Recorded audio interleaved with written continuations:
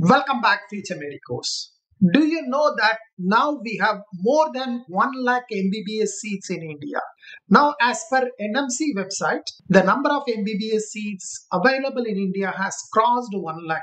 So, we are going to look at each state how many seats are available, how many seats are available in government colleges, how many seats are available in private colleges, how many colleges are available, the number of colleges, right? We are going to look at all these, and then finally we will also look at what is the total number of seats as of today as shown in NMC website, right? The data is extracted from NMC website, so these data may change towards the admission window. This number is likely to go up slightly more than this, but as of now, for this admission window, that is 2023-24 admission year, we have more than 1 lakh MBBS seats. With that good news, let me explain state-wise how many seats are available.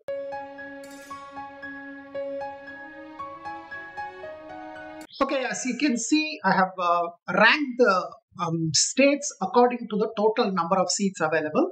So, Tamil Nadu tops the chart. It has the maximum number of medical colleges in India, and also it offers the maximum number of MBBS seats in India. So, Tamil Nadu has 38 government medical colleges in which there are 5,225 MBBS seats. The closer is Maharashtra, it has 5,075 seats, whereas Tamil Nadu offers 5,225. Number of private colleges, including private colleges, private universities and deemed universities, we have 34 colleges in Tamil Nadu and they offer 6,000 MBBS seats. So all in all, totally we have 72 colleges in Tamil Nadu which offers 11,225. At the second place, we have Karnataka, which has 3,500 government MBBS seats. And when it comes to private colleges, Karnataka is the number one. They offer the maximum number of private colleges. You can see that they have 43 private colleges and they offer 7,495 MBBS seats through private colleges. Once again, when I say private colleges, I'm talking about private colleges, deemed universities and private universities, right? So totally, Karnataka is very close to Tamil Nadu, is offering nearly 11,000 MBBS seats. At the third place, we have Maharashtra, which has 5,075 government seats and 5,220 private seats. So totally, they also have more than 10,000 seats for MBBS. At number 4, we have Uttar Pradesh, which offers 9,200 MBBS seats. Then we have Telangana at number 5, which offers close to 7,000 MBBS seats. Then we have Gujarat, which offers 6,450 MBBS seats. Andhra Pradesh, close to 5,600 MBBS. Rajasthan, around 5,000 seats. Then West Bengal has 4,825. West Bengal, you can see that predominantly they have government colleges, 3,825 seats, and then about 1,000 seats come from private colleges. Then Kerala also have a lot of private colleges. Nearly they have 21 private colleges with 2,750 MBBS seats, and totally they have about 4,500 MBBS seats. Probably this is one reason why Kerala is very competitive, because they don't have a lot of government colleges.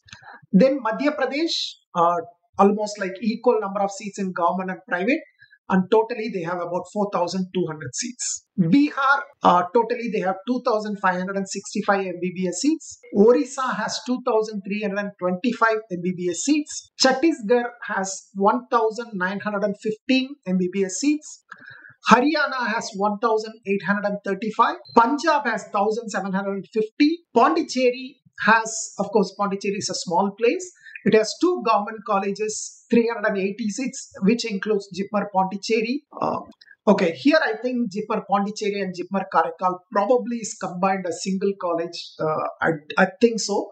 It is not treated as 2 different colleges. That's why it shows only 2 colleges, because they have Indira Gandhi Medical College, JIPMER Puducherry and JIPMER Karaikal. So I believe NMC website combines JIPMER Puducherry and JIPMER Karaikal, if I'm not wrong. Okay, anyway, it's 380 seats, but they have 1,250 private seats. A lot of private seats in comparison to government. So totally they have 1,630 seats. Delhi, 1,500 approximately. Assam, there is no private college. They have all 1,250 seats under government colleges. Uttarakhand, about 1,150. Jammu and Kashmir has 1,147 MBBS seats. Jharkhand has close to 1,000. Himachal Pradesh has 920. Manipur has 525 MBBS seats. Tripura has 225. Goa, there is only one college with 180 seats. Dadra Nagar Haveli has only one college with 177 seats. Sikkim, only one private college with 150 seats. Chandigarh, 150 seats. Andaman and Nicobar Islands has one college with 114 seats. Mizoram, 100 seats. Meghalaya, 50. Arunachal Pradesh, 50. Right?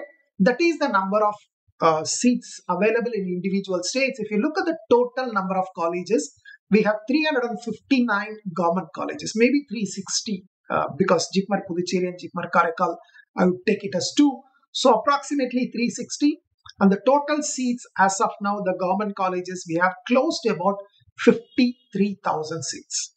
Here you need to take note that some states, they have like government society. For example, Gujarat, they have some government colleges and they have some government society kind of colleges. Both are included and they come to 53,000 seats. Private colleges roughly about 300 and they offer about 48,000 MBBS seats. So slightly, government colleges are slightly more, but more or less, right? Not a big difference. Is about 52.5% and 47.5% distribution. Total number of colleges about 650 plus colleges, and total number of seats, the count as of today, we have about 1,13,000 seats are available. So that's the summary. We have 1 lakh plus seats, and the states in the southern area have a lot of impact like Tamil Nadu, Karnataka, Telangana, right?